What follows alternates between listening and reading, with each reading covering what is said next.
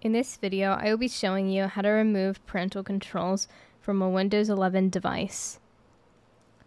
Alright, so first things first, just putting it out there, if you do not have admin on this device, you will not be able to remove parental controls.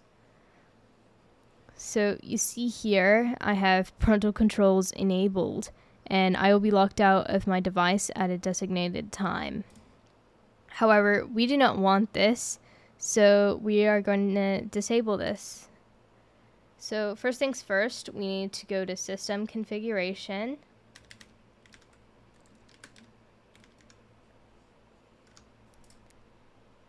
And once we're at System Configuration, if we go to Services, then this is the correct area where you need to be to disable parental controls. So you just scroll to the bottom, and then you scroll up until you find it. Now what you want to do is the box with the white check mark. You want to click on that, and then you want to hit apply. This is basically disabling parental controls and can be activated by restarting your computer.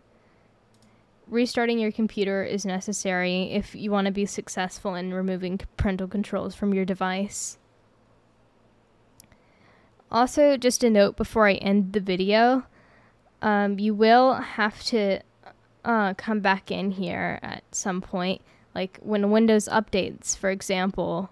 Like typically Windows updates like restart this. I don't know why, but it just does, so you'll have to do this process all over again.